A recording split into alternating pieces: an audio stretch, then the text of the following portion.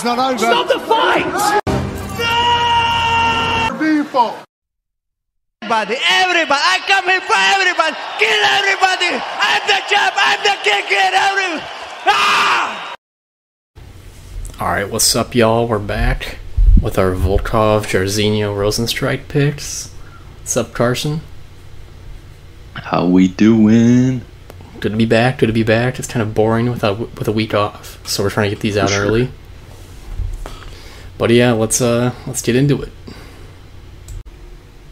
Alright, for the first fight of the night, we have Damon Jackson versus Daniel Argueta. What stands out to me in this fight is experience. Damon Jackson recently just came off a win. He's got a lot of fights, especially in the UFC. And Argueta, I can't say that fucking name, Daniel, he was on Dana White's Contender Series. He fought Ricky Tercios. He lost that fight. Actually put up a decent performance. He's all around pretty decent. Can do the ground game, can do the whole shebang. I just think Damon Jackson will be better on the feet, better on the ground, and control the fight. So for that, we're going to do Damon Jackson by decision. I know a lot of people are picking the submission for this one. I just think Daniel might be able to defend all that. We'll see. He hasn't lost by sub yet. And we'll hopefully, I think Damon's going to be a giant favorite when the line's released. But yeah. Also, looking at the last weigh-in, this is at 145, and Daniel was at 135 at his latest weight.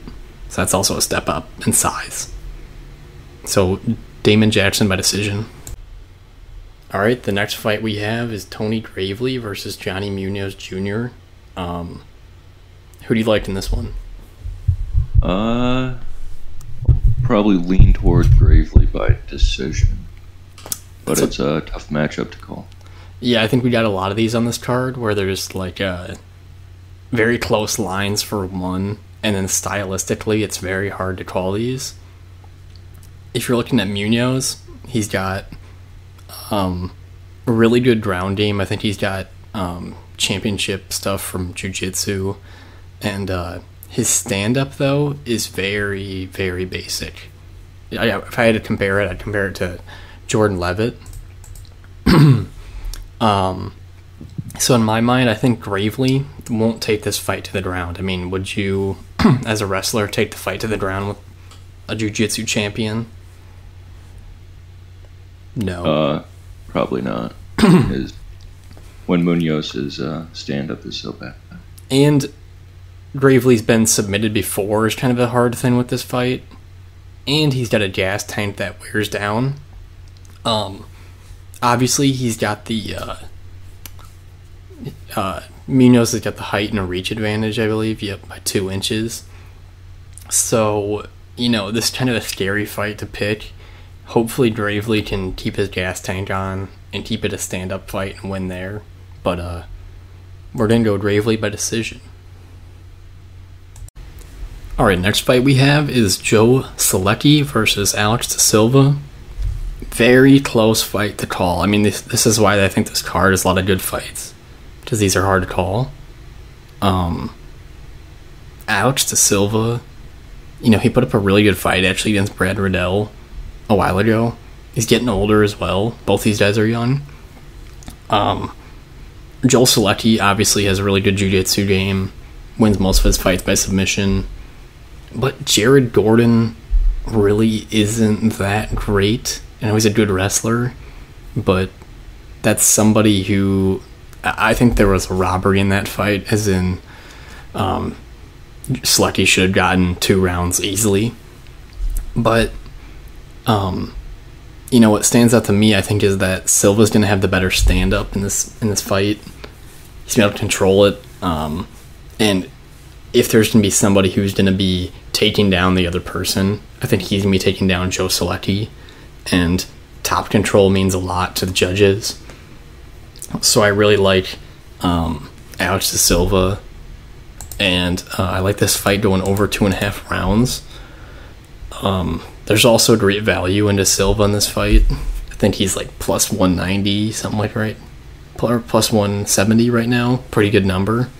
But yeah, for a guy, I mean, his loss to Riddell, Riddell's also was ranked a little bit ago, and getting caught in a guillotine choke is not something shocking. Maybe Solecki will do it to him. A lot of this, I think, is very similar to that Johnny Munoz fight we saw earlier versus Tony Gravely. It's just whether De Silva can kind of avoid the submissions and cruise his way to a decision. So, I'm going to go with Alex De Silva. Just a very close fight. Maybe a split decision. Alright, our next fight we have up is Benoit Saint-Denis versus Niklas Stolze. What do you like about Benoit versus Niklas? Benoit, he's only 26 years old and is showing a lot of promise with his strong ground game. Yeah, I mean... and he's recently coming off of a loss, but I think he'll get back on track. Well, that was against... I don't know how to say his name completely. Elise Zaletti dos Santos. He's like a really accomplished striker, and I think he took that fight on short notice. He did get his ass beaten that, but he had a decent first round. On the Stolze side, man, I remember watching this fight where he got knocked out by Jared Gooden, and Jared Gooden sucks. He's powerful, but he's not good. Amiv, he's alright, but not much to go home about. Right. I don't think either of these guys have a UFC win. So maybe it'd be on the verge of getting cut for Niklas, but yeah, I think Benoit's gonna have slightly better ground game. This is one of those fights, I know I probably say this for every fight, whoever has the better cardio probably will win, in a way.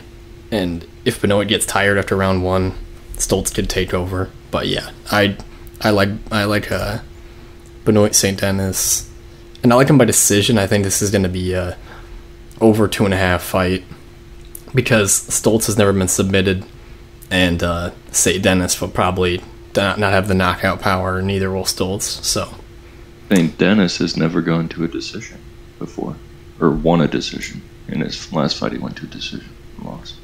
It's the UFC, though. Yeah. Oh no, I'll try it. Maybe I'll rethink it later, but for now, Saint-Denis by decision. Alright, our next fight we have Erin Blanchfield versus JJ Aldrich. I think I know your pick, Carson. Yeah. JJ Aldrich.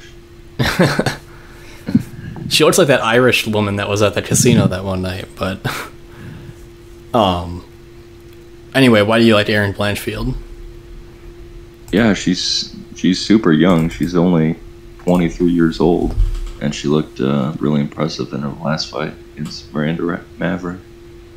Yeah, I think overall, well, she was an underdog going into the fight. I think I bet her like half a unit, but I think what stands out to me is like the difference in wrestling. Like Erin Blanchfield does like hip throws and stuff that are like, you know, it's not easy to learn, and it's like you know, something you kind of are skilled at, whereas JJ Aldrich kind of just puts people up against the fence and does cardio type like wrestling.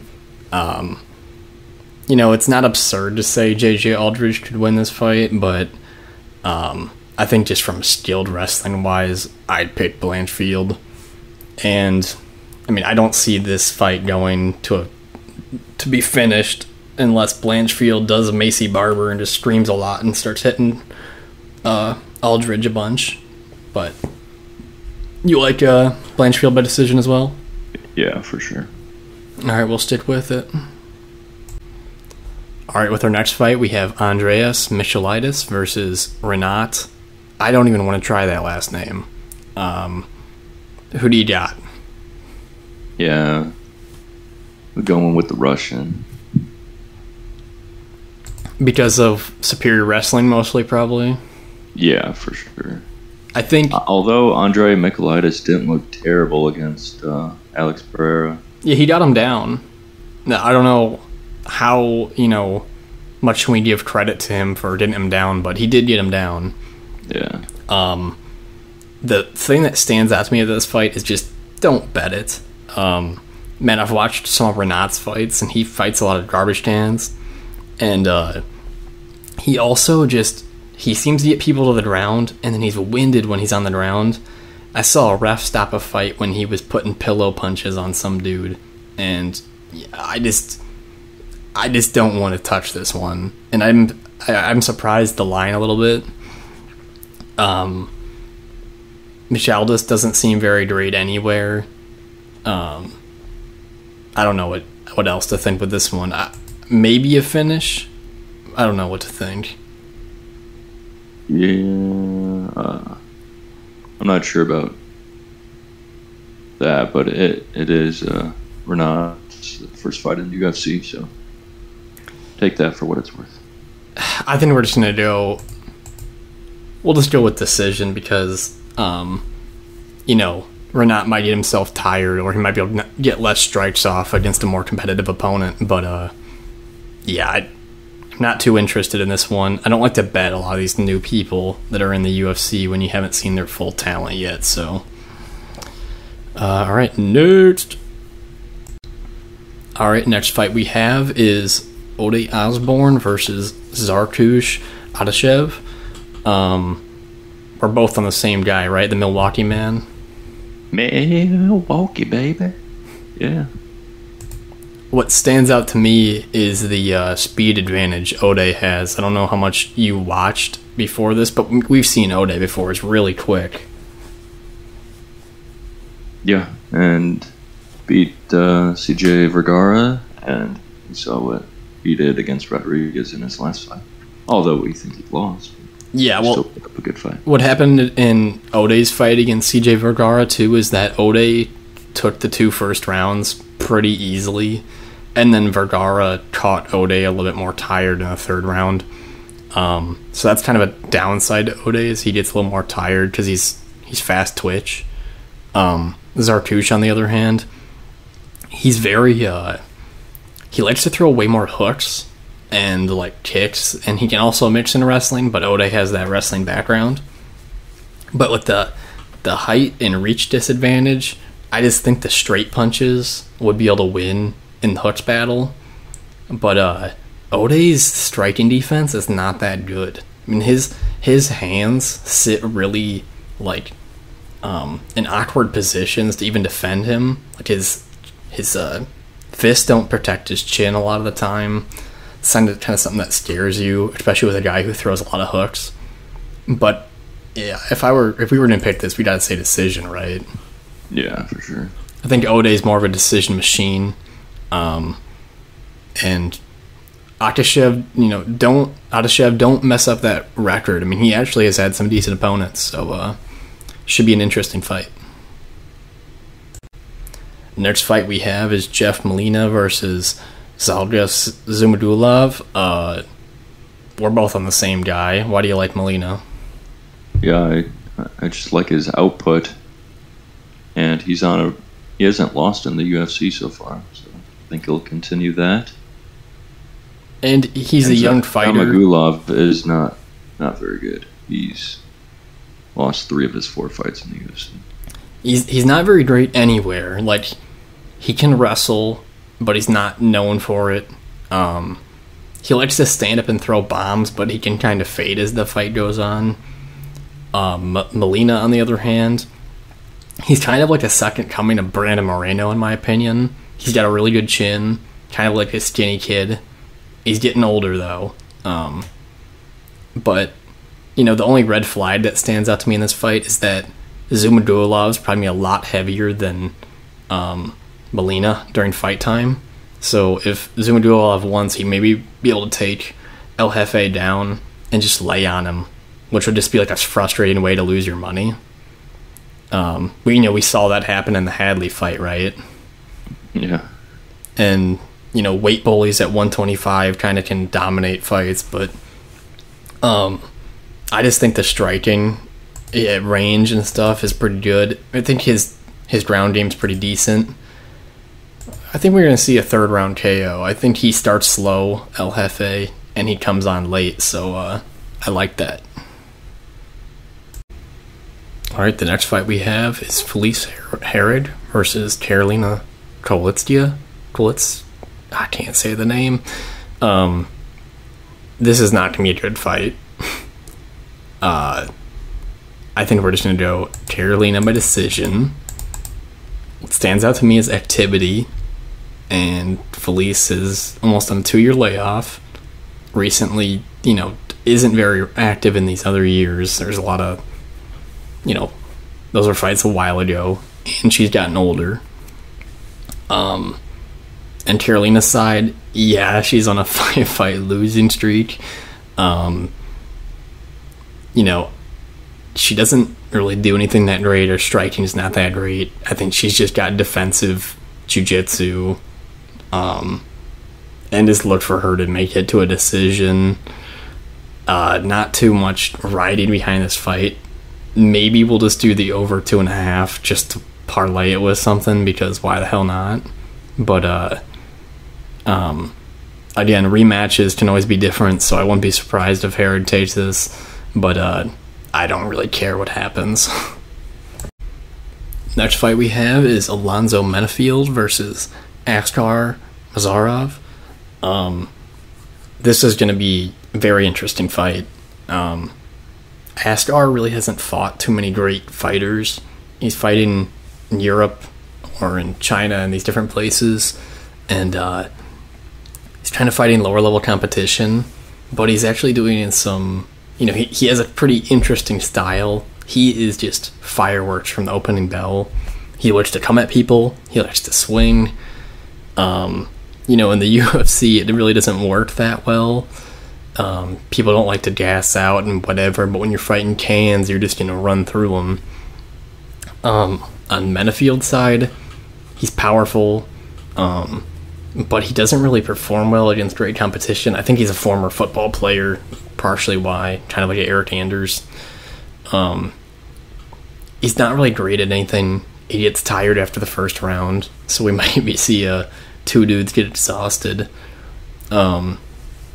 Something that stands out to me in this fight, though, is if it goes to the ground, I think Blanchfield could just control the fight. So I want to pick the under 1.5 rounds for this, but it's kind of scary because Blanchfield could just lay on him once they both get tired, and it would be too hard to finish the fight. As of right now, I'm just going to go Askarov KO round 1. He throws stuff like Paulo Costa, where you just walk into an exchange and he's just throwing everything. Also, his right leg kick is super damaging. Blanchfield's pretty flat-footed. I think that leg kick could catch him off balance and, be an early investment in the first 2 minutes. But yeah, I wouldn't bet a straight thing on this. The only things I would do, under 1.5, maybe submission Alonzo or KO round 1, or Askarov KO round 1. Probably find that at plus 300, plus 350. But yeah, it'd be an interesting fight to watch, especially if it's a main card one. Next fight we have is Mike Trizano versus Lucas Almeida. What stands out to me in this fight is we're seeing Almeida, who's a similar person to Askarov we saw in the last fight, who bull rushes people, likes to put heavy pressure on people. But he gets really tired after trying to go through all of this, whereas Trizano is very patient in his approach. The hard thing is Trizano never puts, he never fully claims rounds. He never really puts the pressure on anyone else. He kind of does what he has to survive to a decision. So what I expect is Lucas Almeida to come forward, control round 1, get a little tired. Maybe Almeida will still win the first 1.5, 2 minutes of the second round, and then Trizano will win round 2 in the last 3 minutes, and then take over round 3. This might be a good live odds one to hit for Trizano when you're just seeing that first round happen. But go Trezano by decision. But once again, if he gets caught, it could be game over. But again, with these new fighters in the UFC, just watch what you're betting with. I was going to say over 2.5, but just, with Almeida, he did come across there and go crazy. You don't know for sure, but if you're going to pick Trezano, picking him by decision is not a bad idea. You're going to catch pretty good odds with that. Alright, and for our next fight, we have Poliana Botelho versus Karine Silva. Not sure if it's Karina or Karine, but alright, and this one, what I see is a grappler versus striker matchup. One concern is that Botelho is a little bit lankier, might be a little bit easier to get to her feet, but Karine's a pretty dense girl. She's strong, and recently she's lost quite a bit of weight. I watched some of her earlier fights to some of her newer fights. She's actually leaned up a little bit, and she's a little bit stronger of a fighter, especially with that 125-pound limit. She'll be coming in at a good weight. I just think she's going to be able to get this fight to the ground. She has a ton of submissions, but she has them against a lot of not great fighters. So it's kind of hard to say if she will get the submission in the first one. I'm going to go ahead and say that she does, just off that Cynthia Calvillo submission. But Botelho might just be on the fence the whole fight too, defending them takedowns. And we see when the chicks usually go to the fence, other than the Holly Holm fight, I guess that didn't go Holly's way, that they can win a decision. I'm just going to say round 2 submission. I think Karine will just be a little bit better, and not much writing on this one. Again, I wouldn't hit the over or under rounds on this one. Maybe in the week, you could just do a straight bet on Karine, but not too much interest in this from a betting perspective. Alright, next fight we have the co-main event, Dan Ige versus Evloev.